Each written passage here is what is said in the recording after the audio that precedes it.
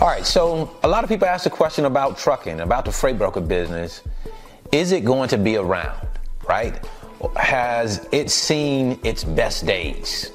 For the last 30, 40, 50 years, there's been some great opportunities within the trucking business, within the freight broker world. But now things are changing. The business, the industry is evolving. For example, people talk about digital freight. And they say, oh, digital freight is taking over, and there won't be a need for freight brokers after some time.